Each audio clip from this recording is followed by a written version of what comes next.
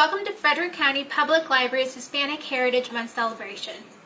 From September 15th to October 15th, we will be celebrating the contributions and culture of Hispanic Americans through a variety of virtual programs.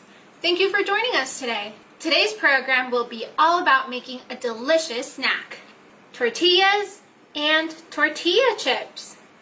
If you watched our previous program on how to make guacamole, which you can find in our Facebook videos or on our YouTube page, this will be the perfect snack to go with it. Let's learn how to make some tortilla chips.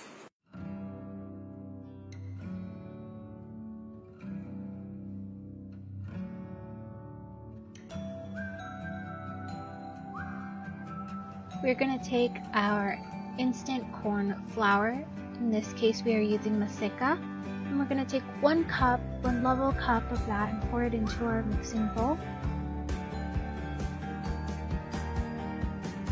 And then we're going to go ahead and add 1 teaspoon of salt.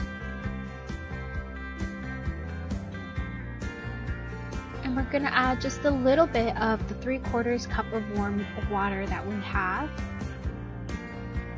And you're not going to pour this water all at once. We're going to really just be pouring it little by little until the texture of the dough is at the correct point. As you can see, it was still very crumbly, so we added a little bit more water. And then we're just mixing it in, and as you can see, even though the dough is sticking a little bit, it's still very crumbly on the inside. The surface is still pretty cracked. So we're adding more water into our dough mixture. And the dough should feel like wet clay in your hands. It should also start pulling away the flour from the edges of the bowl.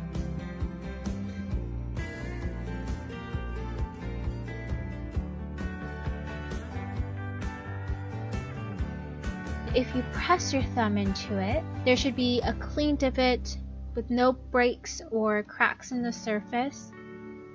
And that's when you know that your dough is ready. You're going to leave your dough inside your bowl for about 10 minutes, and that's just going to give it time to hydrate. And here you can see our setup. We've got a cooling rack, we've got our pan, we've got our tortilla press, and we've got our dough in our mixing bowl. So you're going to take about a golf ball sized of dough and put that off center in your tortilla press. And as you can see, we're using a Ziploc bag that's been cut in half. And that just gives us a smoother surface, so it makes removing the tortilla a lot easier.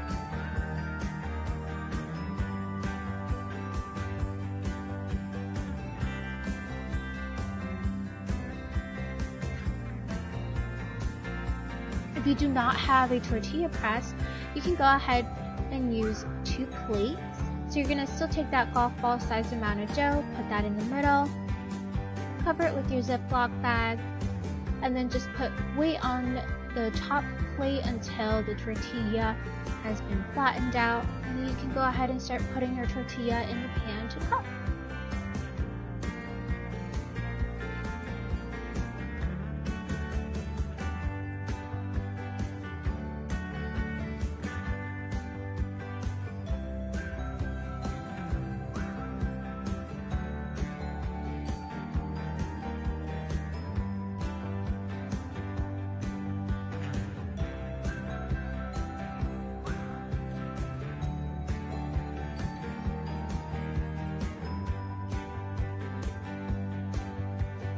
We've just finished cooking our first tortilla, so we've moved it over to the cooling rack, and we've got our second tortilla on the pan on high heat.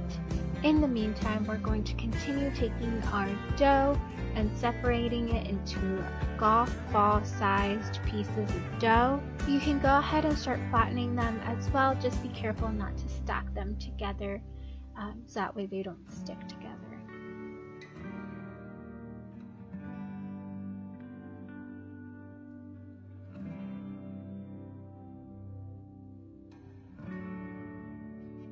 And then you can go ahead and end there, and you will have made some lovely tortillas. Or you can continue the process and take those tortillas, stack them up, and cut them into your preferred size for a chip. We cut our tortillas into 1/8 pieces.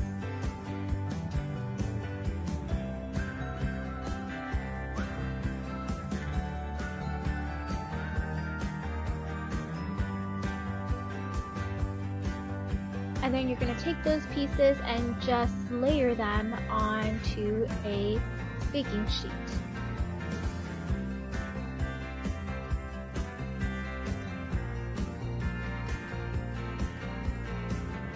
You're going to take that baking sheet and put it into a 350-degree oven for about 20 minutes.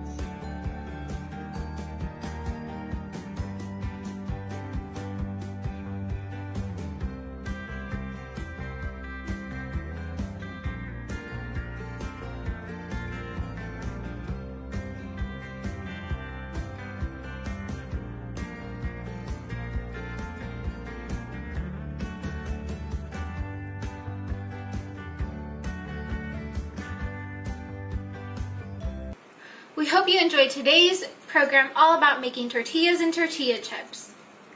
We hope you'll use our previous virtual program on how to make guacamole and put them together for a delicious snack. Don't forget, from September 15th to October 15th, Frederick County Public Libraries will be celebrating Hispanic Heritage Month with all kinds of virtual programs. Stay tuned for a slide on upcoming virtual programs, and we hope you enjoyed today's program.